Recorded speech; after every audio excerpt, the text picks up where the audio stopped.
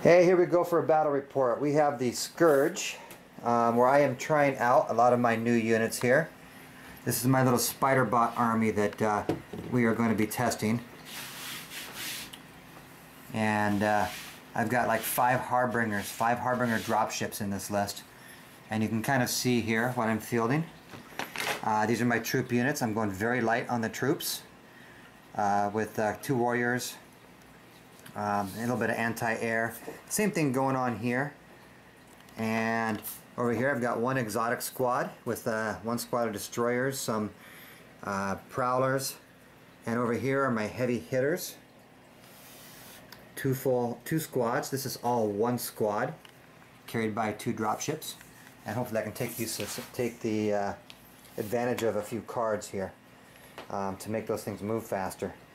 And then we have over here on the PHR side. Now this is 1,500 points, and we've got some new AA coming in here, some new models that my opponent just got, and those are going to hurt because each one fires 6 AA shots. That is not cool. He brought 1 Athena. He'll be the only person with a fast-moving flyer. I'm hoping that my AA will take him out of the game a little bit there. He's got the same number of troops that I do. 2 squads of his standard, 1 squad of sirens. So we kind of match up on troops, and he's got 6 heavy type 2s here. This forms the bulk of his ground force, and we will see if I can take that on today. I'm not really sure that I can, but we will try. And he's got some more AA right there, and some drones. So anyway, as we get the board set up here, I'll be chiming in at the beginning of round 1. Okay, we're doing a mission out of the tournament pack. So that gives us a 2-hour time limit, and we're just going to play around with these, and we're going to do a secure the flanks mission. We just kind of rolled randomly on the new ones, which is really interesting because you see that there's 2 focal points here and here, which only award 1 extra victory point for having the most points in units there. And then there are 3 objectives as well for us to grab and get off the board with corner deployments. And so we've got the board set up, which we will see here. There's our board set up, and you can see here we have 1, 2, 3 objectives, and the green focal points are out in the open, and they are on the sides of your corner deployment. So that'll mean getting to those objectives fast, and he's PHR.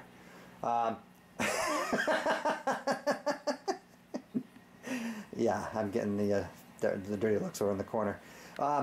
So anyhow, I will get back to us once we get through round 1, and we are about to roll to see who goes first. Let's go ahead and make that roll. So we both rolled 2s, and since no commanders are on the board yet, that means we have to re-roll. Hey, you rolled a 6. Hey. Would you like to go first, or would you like to go second? I'm gonna go first. So he's gonna go first. That is interesting. All right, I'll see you at the end of round 1. All right, end of round 1. And it looks like over here on the PHR side, we'll start over here. Obviously, he's jumping into this building early and making a mad rush for this second building. He's got his troops moving in here. One of them is sirens. I'm not sure which one, but I don't think it really matters at this point because they're going to get there. He's got some drones he deposited here, and probably some more drones there.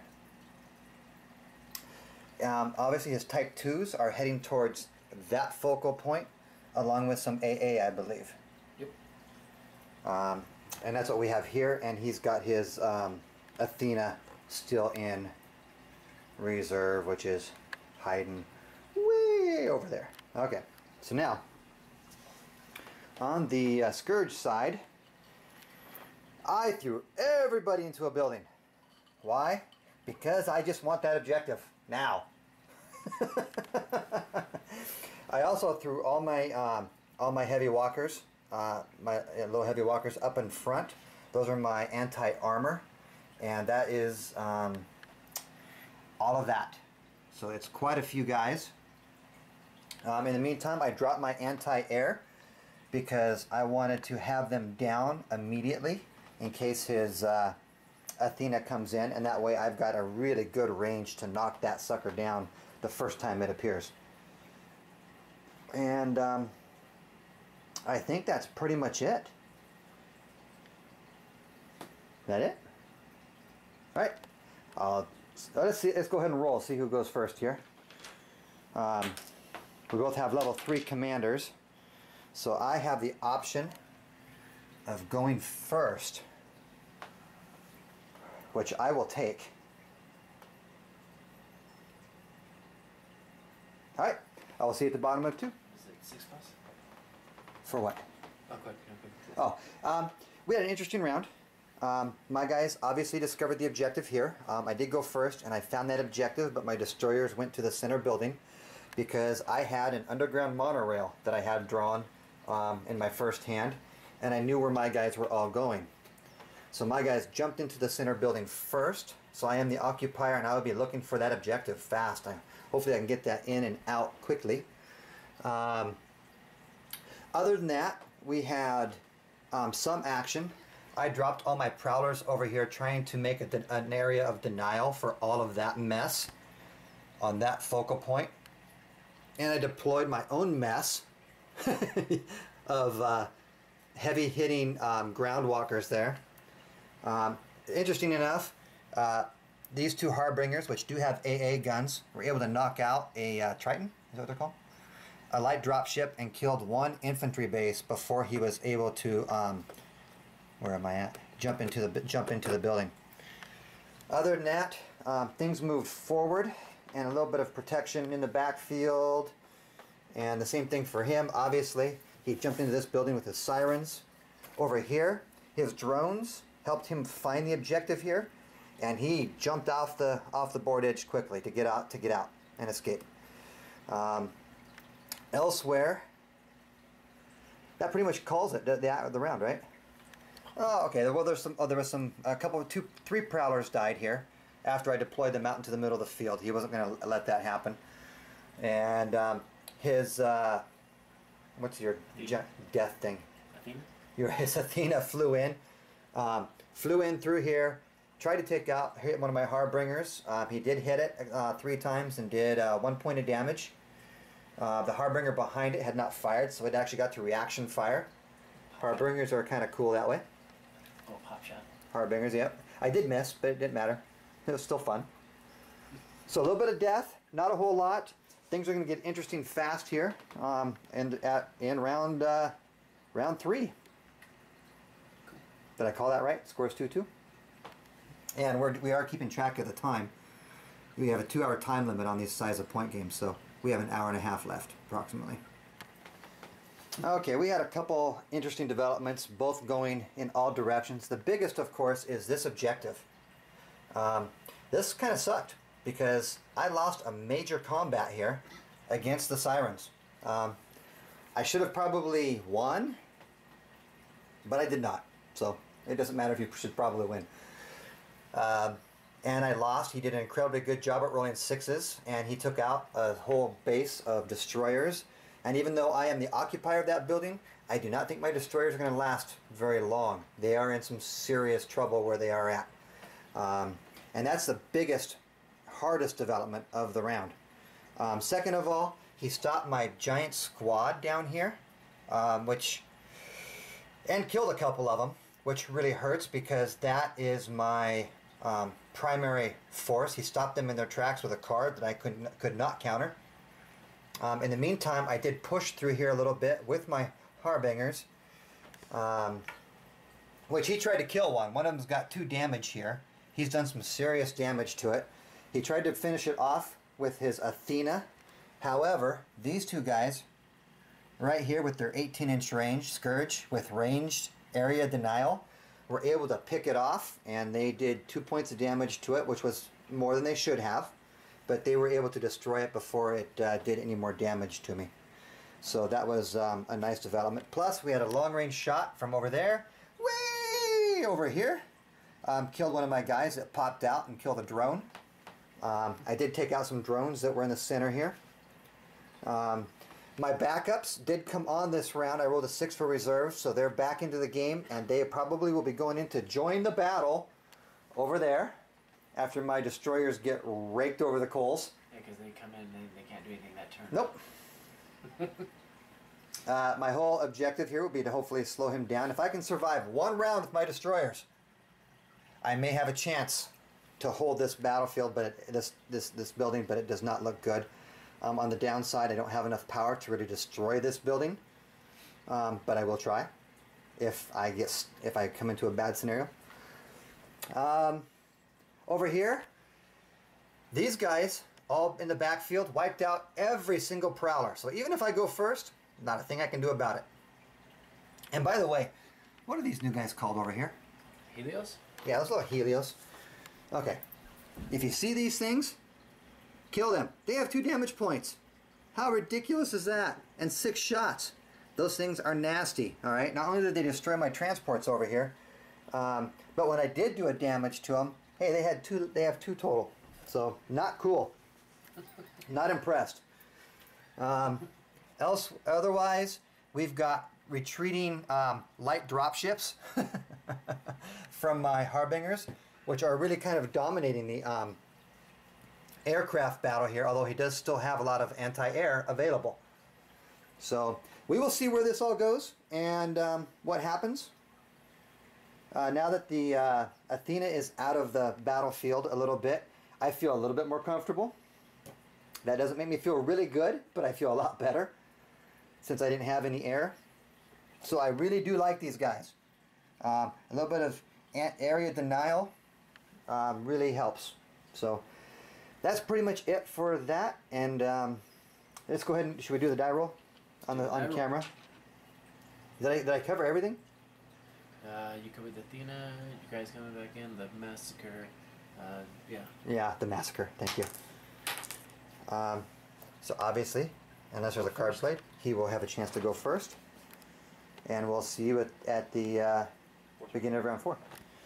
Okay, well, my opponent rolls a lot of 6s, that's all I gotta say.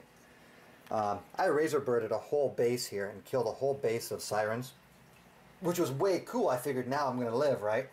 Now he rolled a whole crap load of 6s again, with just 1 base this time, and wiped out my my destroyers to a man.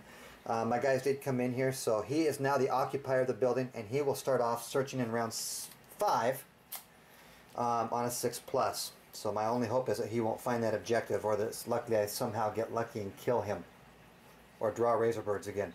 That's my only choice in there. I actually didn't activate a squad. I'll activate my squad here in a second. Anyway, back here we had some more good shots. He took down a Harbinger. Obviously my guys are kind of moving in. We're all kind of focused on that focal point where I put my Desolator, kind of to face off against these guys. Plus with these guys back here, we'll see how that works. He's got an awful lot of firepower in that big giant squad there. Other than that, we're all kind of racing for focal points. So we'll see how that goes. That's pretty much it, right? Pretty much, yeah. Going into the top of 5. Oh, yeah. All right, a lot going on here. In this battle here, you can see that my warriors, I didn't write down the 4 damage. These guys took 4 damage from the sirens and managed to kill the sirens. The sirens are gone.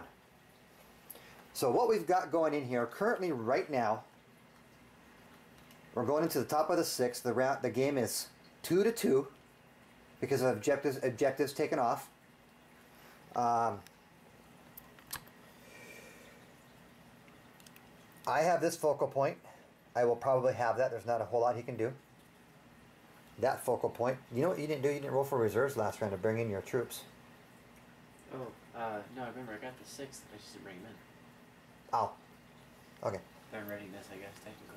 Alright. In the meanwhile, my harbingers are kind of flying through here and have made all the drop ships run that way. So I imagine now it's going to be me trying to kill those. We took out a lot of anti-air in this vicinity. He played a card with his Helios, which allowed him to basically use his extended range to do a world of hurt on my Desolator. And then he picked up all of his Type 2s and hid them there since my anti-air is way out of range. In retrospect, my anti-air should have been moving forward, but wasn't quite sure how the rest of the battle would go, of course. So right now it's tied. It looks like he's going to get that focal point. I'm going to get this focal point. We already have 2 points each. This one here, I am now the occupier for the first time, and the chances of me actually getting a 6 and recovering that objective are slim. We're looking probably at a draw and as many kill points as we can get to break that draw. It's kind of close when we're looking at the dead casualties over here. I've got some prowlers, both my destroyers, some warrior squads, a whole bunch of walkers, a harbinger, a couple drop ships. He has a bunch of light drop ships. His Athena, drones, the sirens, of course, some anti-air walkers, and so I'm not sure who's actually ahead in that. It's pretty close, I think. My destroyers are very expensive over there. So is my harbinger. So I'm not sure who's ahead on victory points, but it's going to come down to trying to get every last point. So let's go ahead and make a roll to see who has the option of going first in the very last round of the game. Harold a 1. Hey, look, I'm going to go first. All right, he's going to go first, and we will see how it goes. It's going to be a tight one, down to the last round. All right, here we are at the end of round 6 for some game results here now. It's a close game. I mean, it's right down to the nail, and obviously I've got this focal point. He's got that focal point. My aircraft does not count. At least I don't think it does. To give me an extra point in there, so I got nothing there. He got 2, plus we each extracted 1 objective. I did not get lucky and get this objective, even though it was a hell of a fight in the center building. A lot of dead. So the score was 4-4, which means a draw. And tournament-wise, because since we're using the tournament rules, that means that we each scored 10 points. And then we go to see if we have any bonus points. And the bonus points are based on kill points. In order to get kill points, you have to. We need to see how many kill points we had. He killed 514. I killed 643. So I can take a moral victory, I guess, but no bonus points. And we pretty much drew a straight draw right across the board. It was quite the battle. A lot dead. Kill point wise, we killed all very close to the same. And I think the battle was just ridiculously tight all around. It felt like I was killing a lot more stuff, but then all of a sudden, bam, he was killing my stuff. A whole bunch of stuff would die. Came in and hit that. And I didn't even come close to getting really any bonus points. I would have had to have gotten rid of that Helios and something else. Yeah. So. The big stuff came in soon. Yeah.